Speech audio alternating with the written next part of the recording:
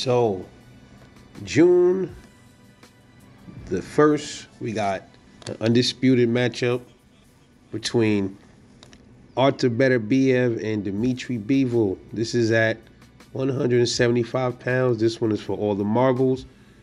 We are getting an undisputed champion at the 175-pound division. That is what I'm talking about. And I'm here to give my prediction for this fight.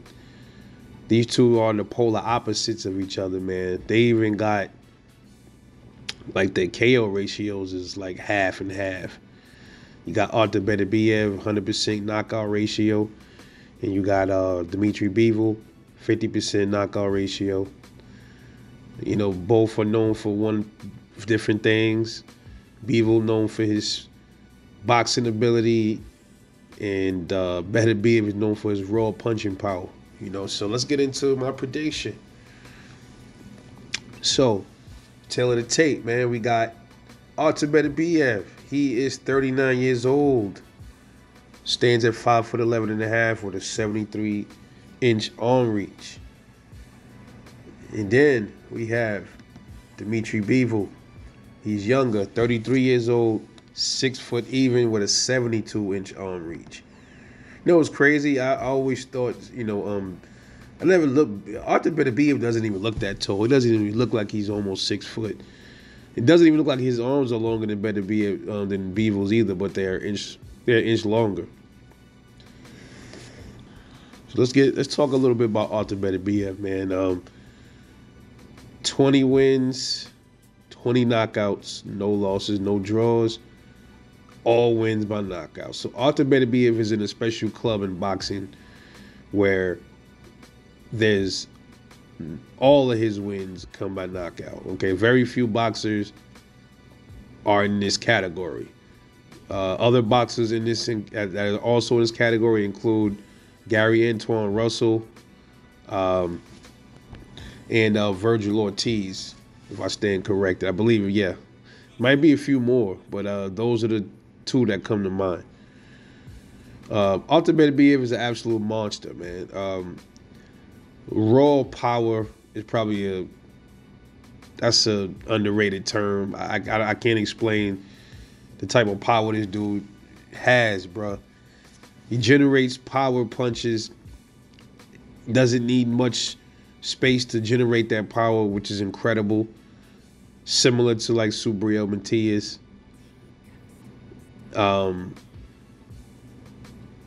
You can even no, you can't. The Matias, he would have had 100% KO ratio, but he lost that fight to I always get the dude named Anunian. I can't pronounce his name, but he would have also been in this club before that fight. He would have been in the same category as these guys. But also, Artur Beterbiev has a solid chin. I've seen him hurt once. I've seen him hurt before, maybe once. I forgot what fight it was. I think a few fights. I think Yard hurt him once. Nothing major though. You never seen him all over the place. His chin's pretty good. He got a solid chin. Underrated boxer too. He can also box. He showed you that against Joe Smith. He can box really good. So he's one of these guys. He has good IQ too, and he's one of these dudes that he doesn't. If he can outbox if he wants to, but he hasn't had to do that. And shit, man, his style, I would assume, man, he would use outboxing to kind of like to lure his opponents in. I think that's probably the way he would do it. He was luring Joe Smith in that fight too.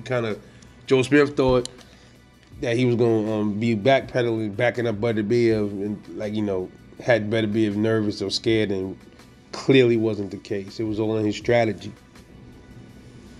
And let's talk about his last 3 fights. All right, so Artur Beterbiev's performance in his last 3 fights.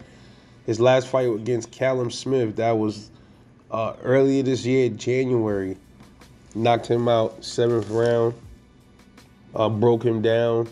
Very good scrap. He was a technician in there. Broke him down like a Ford on the side of the highway, man. Excellent scrap. Callum Smith gave it his all, but He was too small for Beterbiev, in my opinion. Moving up in weight, he's too small. Then, 2023, we had Anthony Yard. Another good fight, man. I just got through talking about it. Anthony Yard gave it his all. That was a straight barn burner fight. I believe Yard did crack Beterbiev with something. He felt it. But like I said, he withstood it. Solid chin.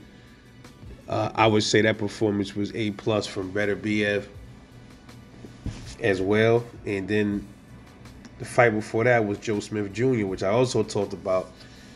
He boxed him around for as long as the fight lasted. He boxed him in the first round, mixed it up with him pretty much, and then, got him up out of the paint in the second round. So I would say out of all those performances, man, Joe Smith, even though it was only 2 rounds, it was just, to watch him move around the way he did and still break dude down and then stop and just plant his feet and just bust him up. One of the best performances of those 3 right there. I would say that one, and then I like how he performed against Callum Smith and then Anthony Yard, So let's talk about Dmitry Bivol. He's 22 wins, no losses, no draws, 11 wins by knockout. Bivol, not really a big puncher, so to speak. He's the second person to defeat Canelo Alvarez when Alvarez moved up in weight. Skillful, very skillful fighter. Volume puncher, keep that stick in your face. That's a problem for a lot of dudes. When the type of jab he got, he keeps it in your face. He burst out of his guard. He got, you don't know when the explosion of flurries is coming. I love watching Dmitry Bivol fight, man. Great fighter. He's been tested too. Been wobbled a couple of times. Nothing crazy. Real solid fighter, man. He can give most people fits. He's been giving all his dudes fits. Gave Canelo absolute hell. Even though he didn't knock him out, he gave him absolute hell. So let's look at Dmitry Bivol's last 3 opponents. Last 3 was Lyndon Arthur. He waxed him for 12 rounds. Very good scrap. Went 12 with him. That was out there in Saudi Arabia. Gilberto Ramirez, he waxed him too, same thing. Put on an absolute boxing clinic against him. And we already know the fight before that, Saul Canelo Alvarez. Smashed him too. Superior performances in all 3 of these fights, man. And the way he fights is the way he fights. He's not very aggressive. He pick his shots carefully, very good jab. Speed is good, decent speed. Footwork is phenomenal. So how does this fight go when these two get in the ring, man? It's gonna come down to if Dmitry Bivol can handle Artur Beterbiev's punches. Will his punches slow him down? Bivol has pretty good defense, but like I said, I was just talking about this. At some point in a fight with a dude like Beterbiev, you're gonna have to try to hurt him to slow him down to stop him from getting you or knocking you out. Now, does Dmitry Bivol have the power to slow down Artur Beterbiev? I mean, that's 175, man. Of course he does. But on paper, Dmitry Bivol is not a big puncher. So, when he's in there with somebody his size, like a Beterbiev, a lot of them punches that he's gonna get Beterbiev might not affect Beterbiev. That's gonna be a big problem for Artur Beterbiev if he don't hurt Beterbiev with something. And I can't really see that. I can't really see that happening. But it's possible. It's boxing. But in reality, I can't see Bivol even really making a dent or hurting Artur Beterbiev. All right, and Artur Beterbiev, he's gonna go in there and seek and destroy. He's gonna mix it up a little bit to have Dmitry Bivol thinking, "Oh, I'm just a big power puncher." No, I'm not. I can also box. Like, he's gonna try to lure Bivol to him in certain points in that fight, and you might see he get against the ropes and let Bivol try to hit him up to the body and stuff. Then he gonna probably try to counter and clip Bivol. But I think Bivol's in and out game is crisp, so I don't think he's gonna fall for that. I think his IQ is too high to fall for anything like that. So it's two ways this fight gonna go, man. Either Artur Beterbiev is gonna knock out Dmitry Bivol, or Dmitry Bivol is going to outbox Artur Beterbiev, just like he did Canelo Alvarez. The thing is, though, I think Beterbiev has much more skill, a better skill set, better variety in his toolbox than Canelo Alvarez does. So he's not gonna. I never see Beterbiev tired, So I think his engine is gonna be sick through the whole fight as far as it goes. And Bivol's gonna be jabbing up, using that stick jab, trying to keep it long, and then playing his feet when he feel like it's safe to do so. Then he's gonna probably bring it back outrange. That's what I think is gonna happen a lot in this fight. Not gonna see a lot of holding unless somebody get hurt. You're gonna see a lot of movement though. I think you're gonna see Bivol in there. Beterbiev gonna be in there boxing, trying to test some things out with himself. But for the most part, man, I don't see. This is a very interesting fight. This one was kind of hard for me to predict, because this thing can really go either way, man. Both of these dudes are just that good, man. They're just that good. But ultimately, I think what's going to end up happening is,